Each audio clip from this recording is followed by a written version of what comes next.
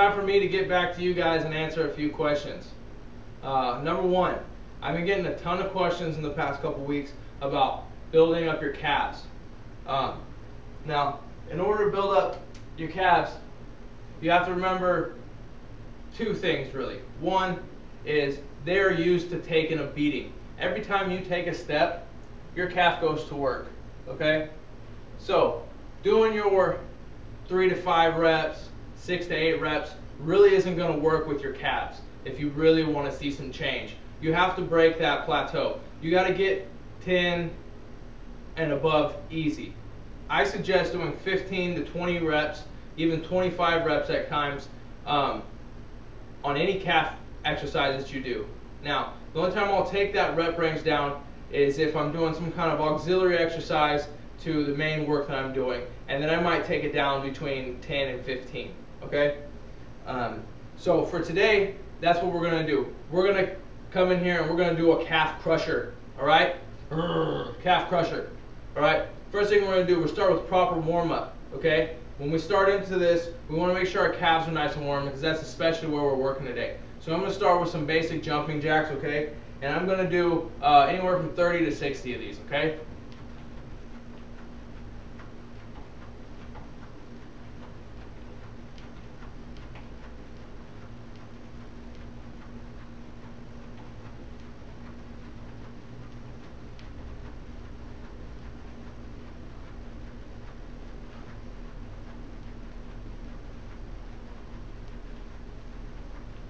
Okay, so those 30, okay?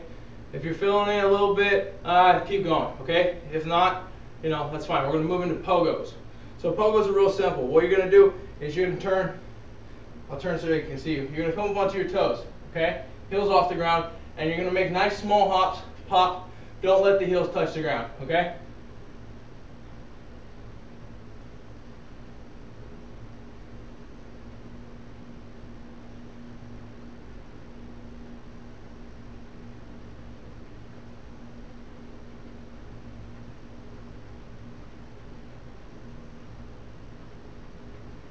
Alright, you're going to do about 30 of those, alright?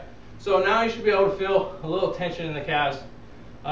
Hopefully they're warmed up quite a bit with that added on to your traditional warm-up. Alright, next we're going to go into high and low calf raises. Now, for this exercise, we're going to get into the second part of what I was talking about you need to know when you do calf raises. One is, in order to completely develop your calves, you have to do it both from a straight leg standing position and also from a bent leg position, okay? So what we're going to do here is I'm going to use a physio ball and 2 sets of dumbbells.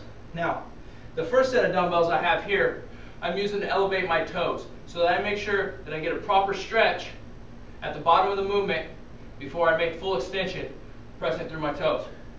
The added set is for added resistance. So I'm going to grab a hold of the dumbbells and I'm going to roll this ball up onto the wall.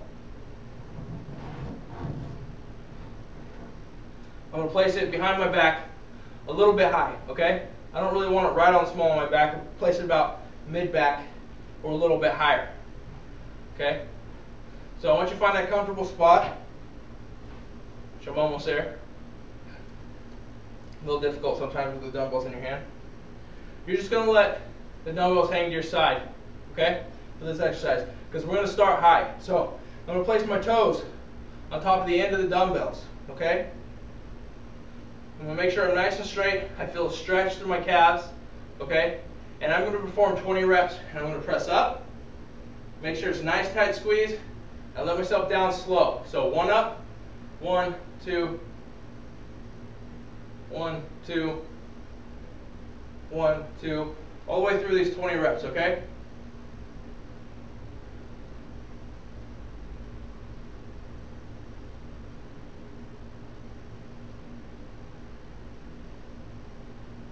Remembering to drop all the way to the floor or just above the floor, making sure I stretch. Now, once I complete those 20 reps, I'm going to kind of crunch down. So occasionally I'll drop the ball here, get a little bit lower. I'm going to place my toes back on the dumbbells.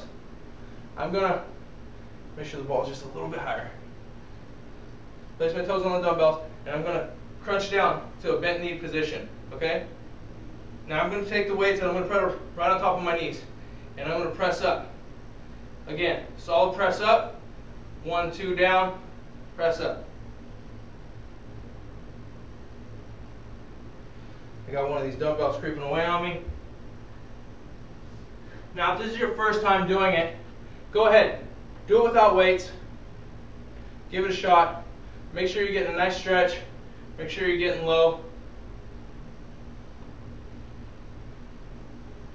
Okay? Work all the way through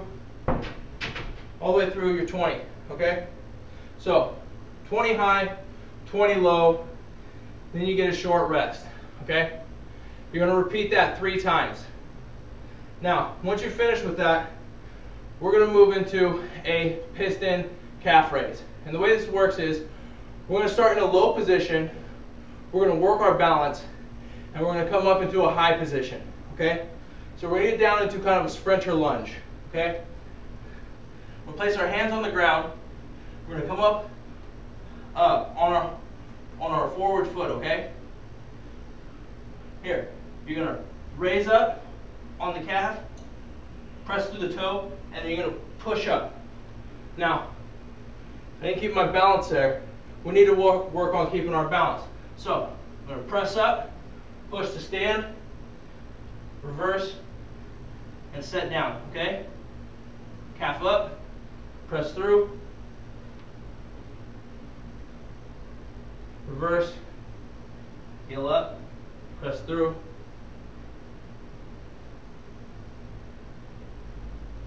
okay? Then we'll repeat to the other side, okay? We're going to do 12 to 15 each leg on here, on this exercise, the piston calf raise, okay? Hands down, non-work legs up, press through the calf, up, stand. You see, I always a little off on my balance when I first start doing this. So don't be surprised if you are too.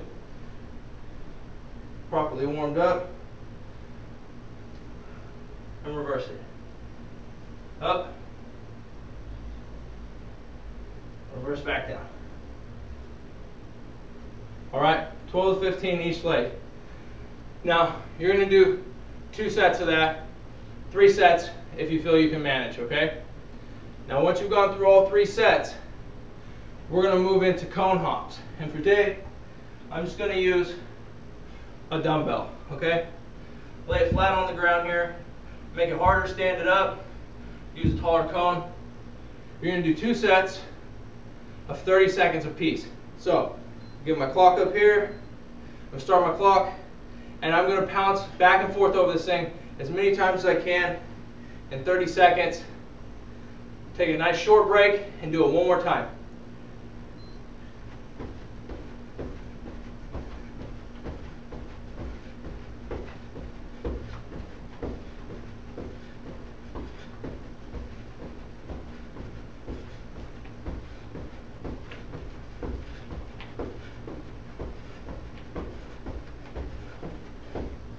Alright, so it's only about 20 seconds, but you get the picture. So, short rest, 15, 20 seconds, repeat. And there you go, there's your calf crusher. And let me know how it goes. Let me get your feedback and tell me if that's something that you guys love or if you need something more coming your way. Until next time, I'm your active coach for Active Flicks.